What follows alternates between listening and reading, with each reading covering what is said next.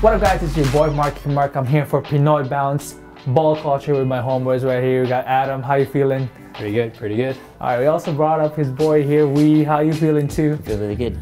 Awesome. Really good. Welcome to Pinoy Bounce ball culture segment. Thank you guys for coming. Maybe tell us, to the audience out there, tell us a little bit about yourself and how did you guys meet?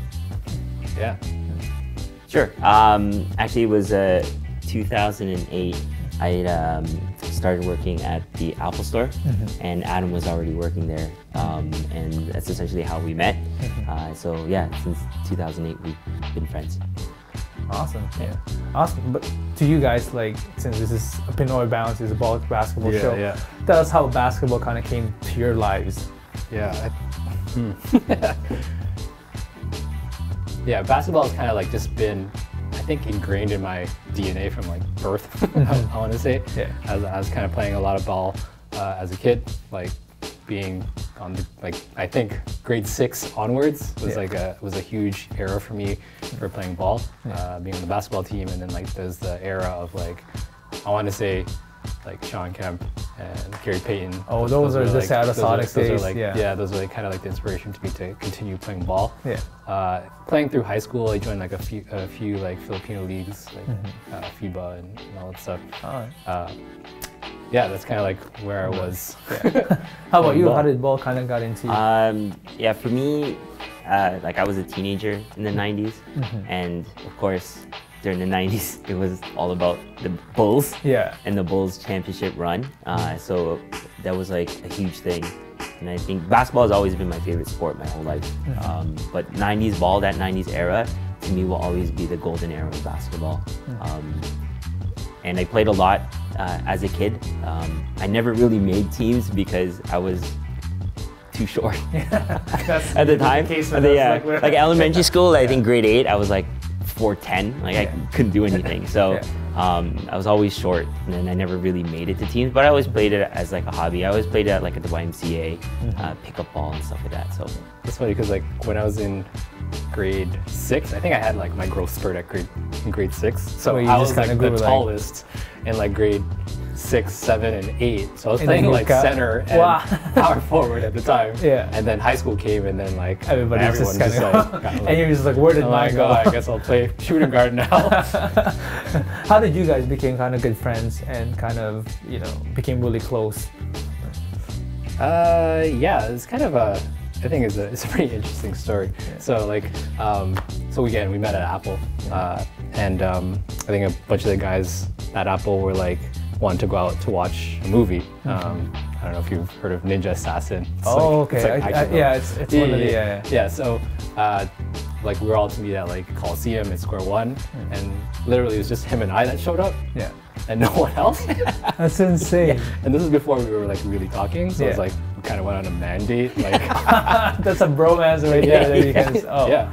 And then from there on, we just like, I don't know, we just clicked. Yeah. Awesome. No, I mean, that's a pretty good way to kind of start our friendship. And that's kind of what brings to me into, how did you guys kind of found an NA stock company? How did this come together from your friendship?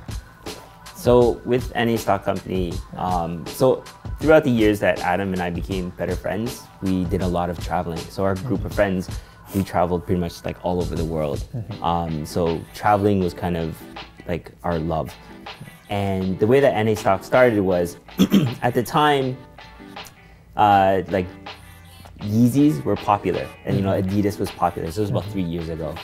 And I like to play on Photoshop and kind of design and make, you know, different designs for fun. And I created like a play on the YZY, like Yeezy, and made it YYZ, and then changed the Adidas logo into like more of a Canadian leaf. So it was like a parody logo. And I always wanted, like, I was thinking of adding that design onto a luggage tag, because as we travel, every time your luggage comes out and it's like a black piece of luggage, you're like, which one's mine? So you have to like tie a shoelace or tie a ribbon or a sock or something just to make it stand out and unique. And I hated that. So I was like, I want to create a luggage tag. And I went online, went on Alibaba, and kind of just looked for luggage tags, and I eventually landed on the tags that we currently have. And I showed Adam the design, And then from there, Adam was like, yo, that's like a really cool design. And then he was like, do you want to like join forces and sell it online? Because at the time, like Adam was able to create like a website and everything, so he kind of handled that side of the business. And then that's really how it all started. But we started selling it in person first to our friends and family. And I think I made about 100 tags, and it literally sold out like instantly. Everybody, like at my work, everybody wanted it, and it sold out really quick. So that's why we knew we had a good product. And when we sold it online, essentially we sold out within like days. And it's weird. It's like one of those things like you start a business, but we literally sold like right away. So it was more so it was sold off demand. It wasn't even like, hey, like we just kind of build something and people will come. No, like people were already there. It wasn't even like we had like our Instagram set up or Twitter set up. We just were selling it through our own social accounts. And I guess like a lot of our friends and family were just like, "Oh, that's so cool!" It's like it's kind of different, right? Like you don't often see a luggage tag like that, right? Like I think most people identify like a luggage tag with like the Canadian flag. At least most people. And usually they would have their names on it, but now it's you guys have made it specifically with designs like these, right? And this is kind of where we kind of wanted to do a show and tell. Show us a little bit of bringing the basketball and your company NA Stock coming to play. Show us a little bit of some of your designs that you kind of have worked through. So kind of one of the designs that we have here is the Toronto championship tag. So of course, you know, our boys won this year, and we wanted to make a tag that also represented it.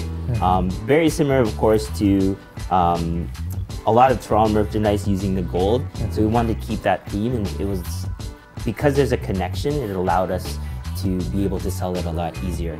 And it allowed people to kind of identify like, hey, Toronto Raptors champions. Even though, of course, it's not Raptors, but it's still Toronto champions, right? We also got lucky because someone who actually works for MLSE, she reached out and was like, hey, can you make some custom tags for us?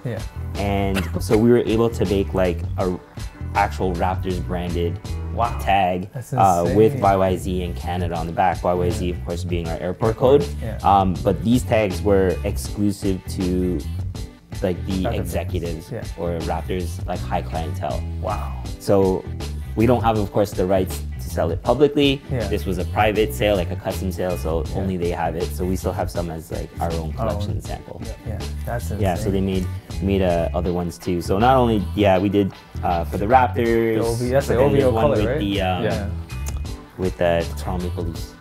So there was a blue version. There's a Toronto Maple Leafs specific ones, and then we kind of did the carry on. That's insane! Wow. Put on your carry on. That's awesome. I guess for you guys, like, how does it feel for you guys to be able to just kind of put the love of your game for the basketball to the NBA and be able to do and to kind of mix that and have that to work alongside with your business? How does that feel for you guys? It feels like, it feels really good. I think like just like basketball alone has been like a pretty big inspiration for us in terms of like how we design and come up with ideas for our tags. Just like having the Raptors colorways for like their jerseys, the camo or the retro and all that stuff. Like we use those and we kind of implement it into our product because it's like kind of, you know, it's inspirational to us.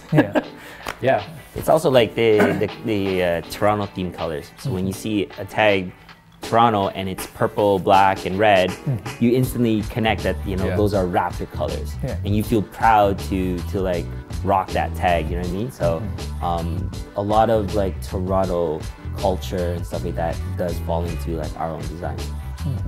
And it's insane, like, in terms of where it took you guys from meeting at a movie theater where you thought you were going to meet other friends, to starting a company and starting travel tags and just selling it quickly to everybody. And all of a sudden now you guys are working with MLSC, with the Raptors to get travel tags specifically custom made for them.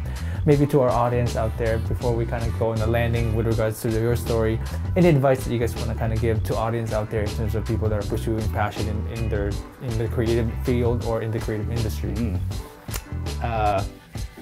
Like, I guess when we and I started Any Stock, this wasn't like our first attempt to creating a business. So I think one thing to kind of expect is there's going to be a lot of, not in a negative light, there's going to be quite a bit of failure.